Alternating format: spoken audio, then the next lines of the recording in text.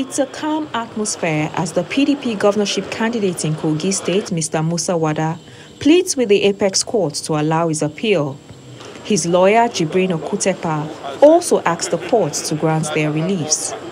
Lawyer to Governor Bello, Joseph Daudu, and that of the Independent National Electoral Commission, INEC, Dr. Alex Izion, have however asked the court to dismiss the appeal for lack of merit.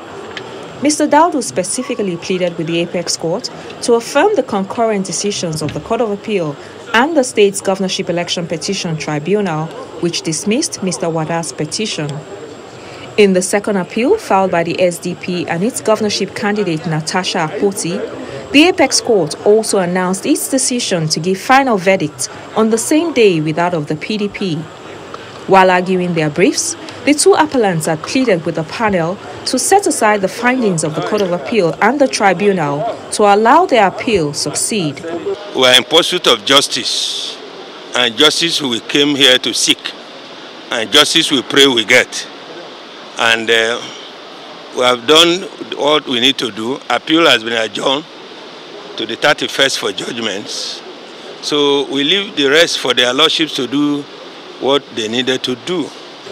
In their separate arguments, lawyers to the respondents asked for an outright dismissal of the appeal.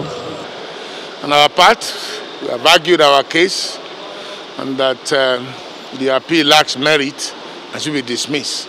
So we leave it for the Supreme Court to decide on our submission. We are very happy. That is the PDP matter and the matter SDP matter. Yes, we are happy because we have adopted our arguments. Judgment will come up on the 31st, and we await what the Supreme Court decides on the issues tabled before them today. A third appeal filed by the Democratic People's Party and its governorship candidate Usman Mohammed was however dismissed after it was withdrawn by the appellants.